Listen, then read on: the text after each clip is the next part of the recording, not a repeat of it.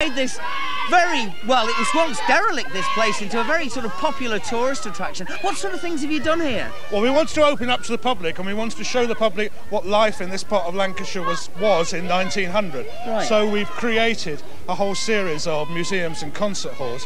The museum is probably the most famous thing, for which we've won lots of tourist awards. Well, let's talk about the pier for a moment, because Wigan Pier has been joked about for years, hasn't it? Yeah, but we started off the joke, you know. I mean, people think that it's a joke at our expense. But there is a Wigan Pier, isn't there? Oh yes, there's a Wigan Pier indeed. It's only about 2 foot long, but I mean the origin of the joke is that ours is a lot older than any seaside pier, and ours, even though it's only 2 foot long, is a lot more realistic than those awful things at Blackpool and Southport and, you know, Southend. That's not very long at all. No. Now, the buildings around here, you've done a tremendous amount of work to, haven't you?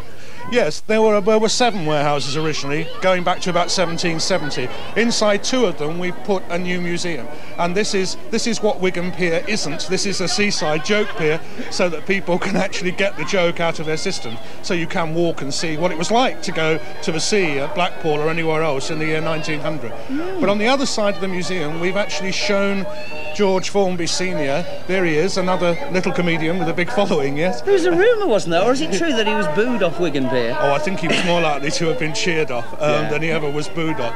He was very much like the Wogan or the Chegwin of his world, you know. He had a lot of routines, was instantly recognisable, and one of his familiar routines was about this signal box, which he saw as the origin of Wigan Pier. It's a very active museum, isn't it? Yes, we want it to be lively. We don't really even call it a museum, because that's a bit stuffy. And when you come in, you will meet 8 of my professional actors who work in the museum, so you never really visit anywhere without getting a sense of the life of the place. So it's not just dust, it's people. Oh, lovely. Well, I went in there yesterday, and a little bit later on I shall be going back to school.